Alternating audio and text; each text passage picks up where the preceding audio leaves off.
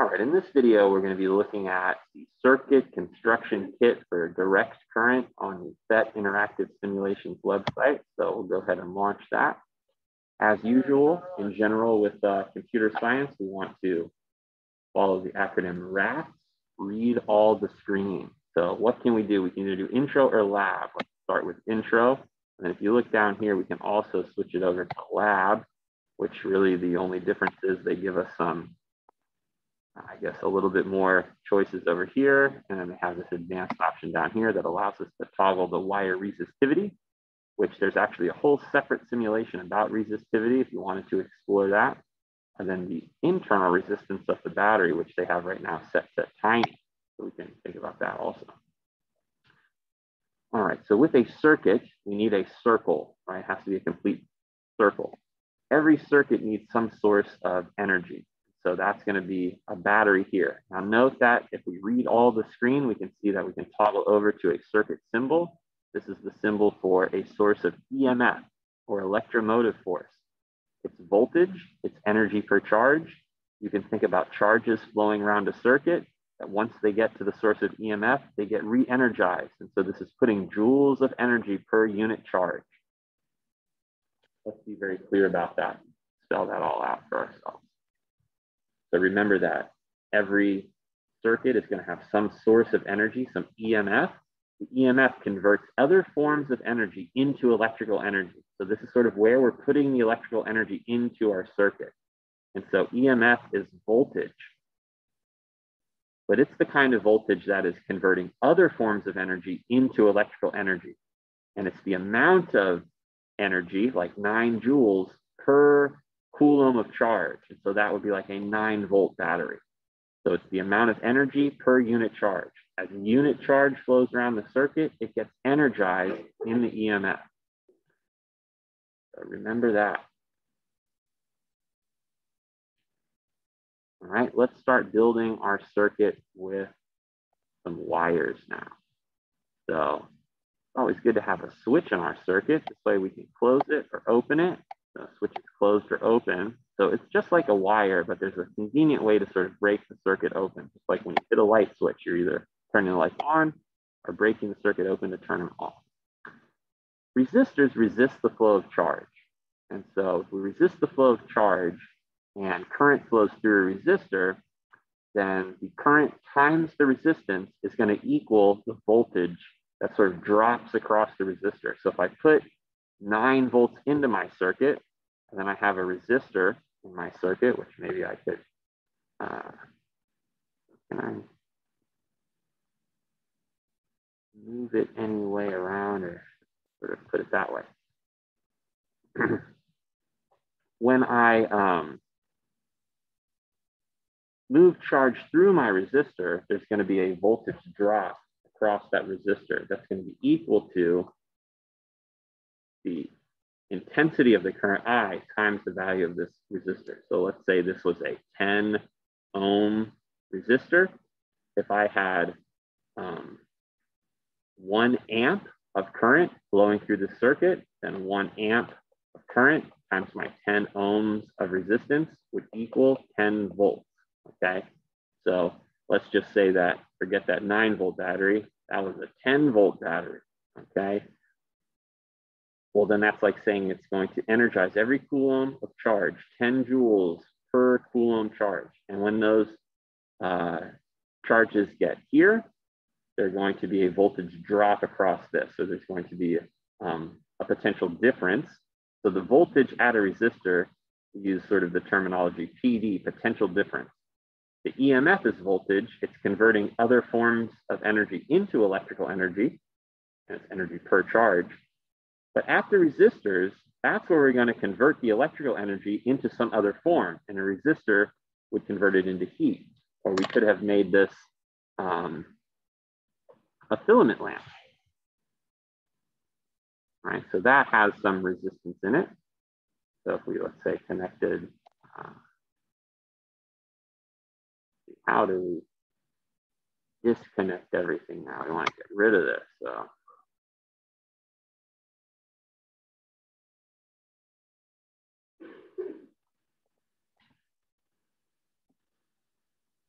Cut that out of there.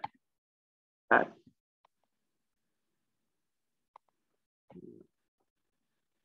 Tap circuit element to edit.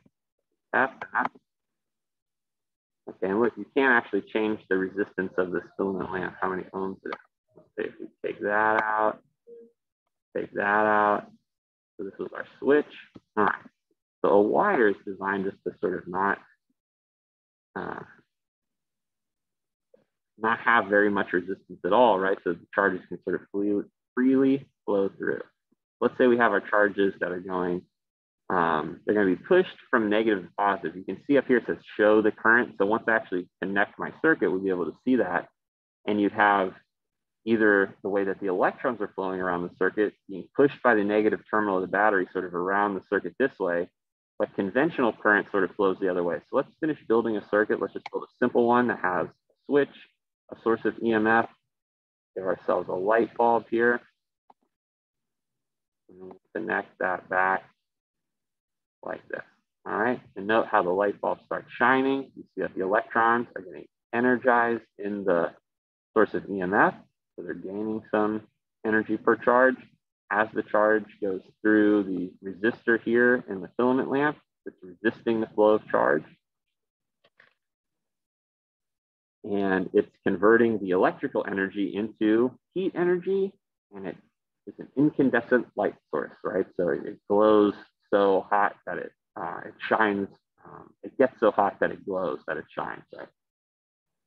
And so we see that the circuit is working. Now, this is what's showing the actual electrons sort of moving. What if I broke that circuit open? Note that it immediately stops, the light stops shining, right? Close the switch, that's like flipping the switch, the light goes on. Here's the direction of conventional current.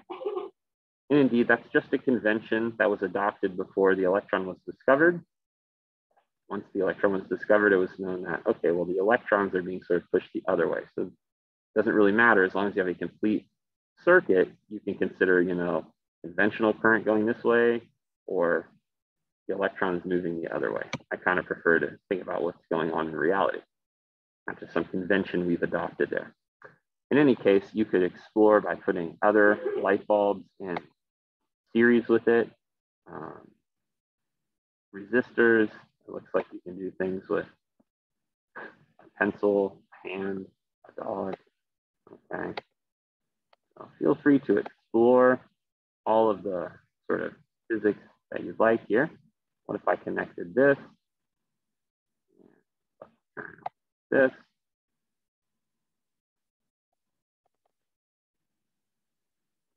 Disconnect that part of it. So I've connected these two light bulbs now in series. And I'll connect my circuit, close the switch. Two light bulbs shining. Note that they're not shining as brightly as when I just had a single light bulb. Well, that's because I have the same EMF. And now remember, the voltage drops across each one of these resistors, the resistor in the filament lamp.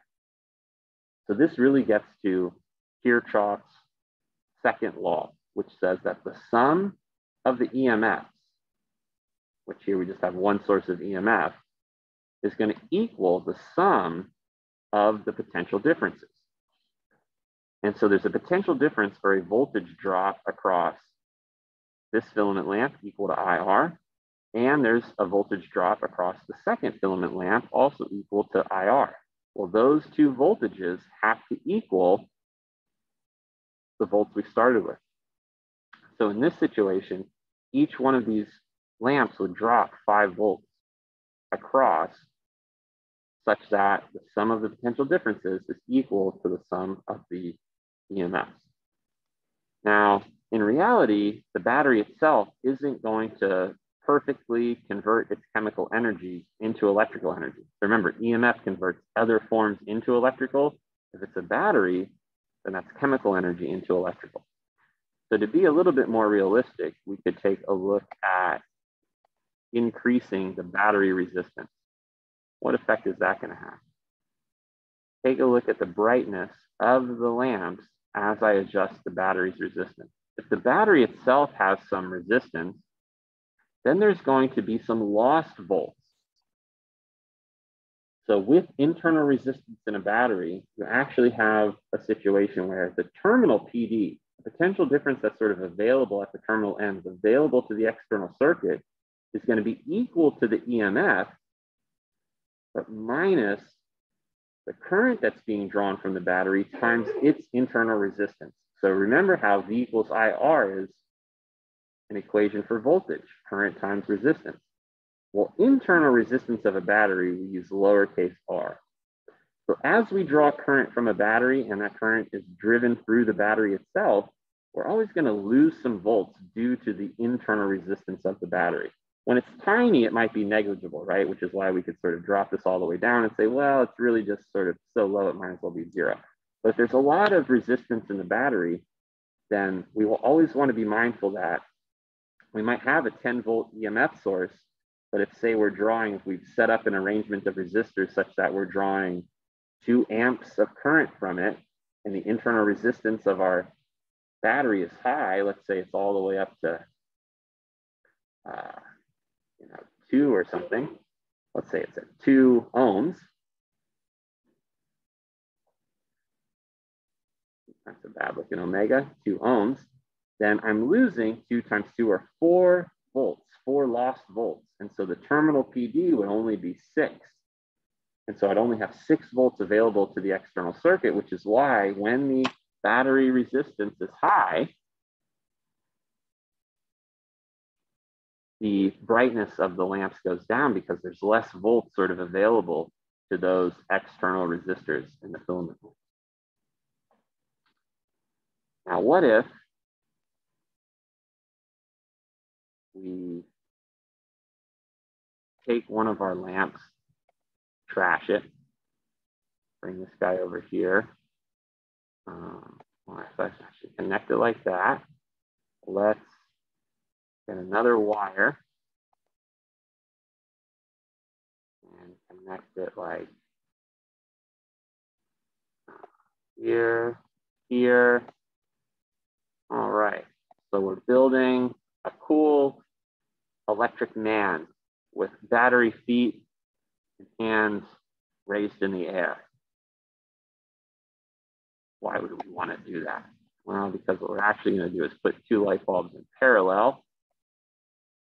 So you kind of see that. Now these things are in parallel, you can kind of show it like that. So here's one path for electrons to flow through just like this, but then there's another path where once they get to this node, they could go through this other sort of battery like that. So here would be an example of a parallel circuit with 2 batteries in parallel. What do you think is going to happen when I close the switch? They both shine with a certain brightness. Let's forget about the battery resistance.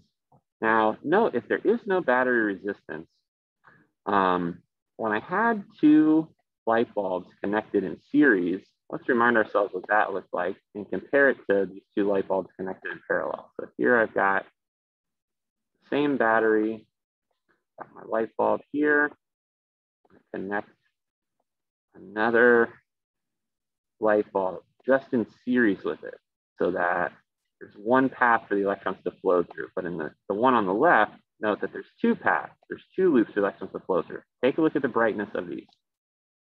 Note that there's no switch in this one either. So let's kind of give it the ability to turn one off. This one can turn off. This one just, we have to disconnect it. When the charges flow through each resistor in the filament lamp in a series circuit, remember, the voltage drops across each one of these. And so V equals IR. But the current is the same everywhere in the series circuit. Current is the same everywhere in a series circuit. So the same current goes through this resistor and all the rest of the volts are going to drop. So whatever volts we sort of put in drop across this. So note that the brightness of these lamps is brighter than here. And that's because the voltage is going to be the same across parallel branches. And so if there's, this many volts between the battery, there's that many volts available here, and there's that many volts available across these ends. And so there's the same voltage through each one. At the node, the current sort of diverges. So some of the charges are going through this, but some are sort of going up here through this branch and then powering that. And so the current can be different in different branches of a parallel circuit.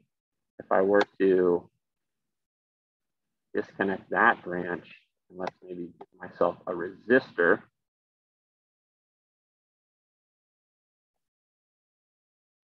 So note now, in this branch, instead of just having an equal sort of filament lamp, I've put some more resistance in this one. So there's more resistance in this branch, and so more charges will tend to go through the path of least resistance, right? So more charges are actually going through this part of the circuit. That's why the light stays brighter here. This second loop, where the charges get to this node, some of them go this way through the resistor, and then through this resistor and the filament lamp, and then they meet back up over here. Because this path has more resistance than this path, less charges flow through. So the current here is going to be less than the current here. Could I measure that? Sure. What's the current right here? 0.45 amps. What's the current here? 0.9 amps, right? So by having more resistance, less charge flows through. And remember how we calculate the voltage. The voltage is the same across each of these, but the current could be different.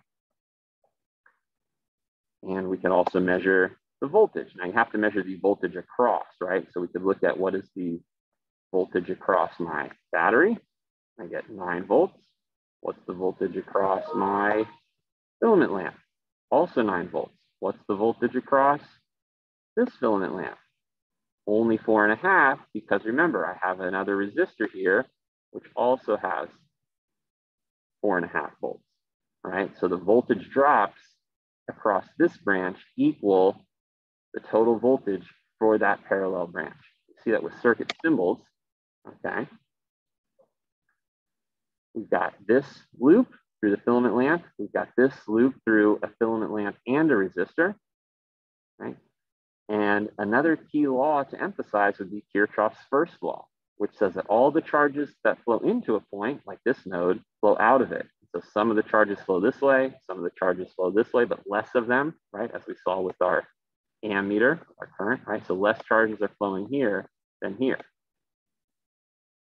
But they all meet back up over here again. So we see the sum of the currents, 1.35 amps, those are the charges that are being energized through the battery. These 1.35 amps split up at this node. So that 0.9 are going this way and 0.45 are going this way. And you can really kind of show Kirchhoff's first law, you know, with quantitative simulated data that we're collecting here. So Kirchhoff's first law says that the sum of the currents going into a point or a node or a junction are equal to the sum of the currents coming out of that point. So if 1.35 charges go in, then 1.35 equals 0.9 plus 0.45. All right, so we're adding those back up over here, and that's why all 1.35 amps go back through the battery. If I were to use this to take a look at my series circuit, here I could see that the current is 0.45 here, 0.45 here, 0.45 everywhere. The current is the same in a series circuit because you're only giving the electrons one path to flow through. We'd find that the voltage EMF for our battery is 9 volts, but the potential difference, the voltage drop across each resistor is 4.5. And so there's 4.5 volt drop and our other 4.5 volt drop. Right. The negative there is just because I wired it sort of positive and negative. So if you want, there's the positive 4.5. We always have to measure the voltage across a component. So we touch the leads to the nodes on either side of the device that we're measuring the voltage across, but we measure the current through a part of the circuit. So we literally have to sort of break the circuit open and then put our ammeter in there. And so this is just sort of a convenient way to imagine doing that, but we literally have to, like with a multimeter, you'd have to break the circuit open and then hook up, you know, each of your leads there so that the charges actually flow through your ammeter and then back to the circuit. Here they're just sort of showing that in a little bit more convenient way to collect. All right, so the wire resistivity, this would just sort of increase how much resistivity there is in the wire, and you saw the effect of what that did sort of to the voltage there. That drops it, and it drops the current. There's just sort of more resistivity in the wire, and as I mentioned, there's a whole separate simulation on resistivity, but the way that it relates to resistance is that resistance is equal to resistivity times the length of the wire divided by the cross-sectional area. So higher resistivity, if you're not changing the length or the area of the wire, the resistance is going to go up. And that's why we saw the changes that we did if we toggle the wire resistivity greater. There's going to be more resistance there, and you're seeing those decrease.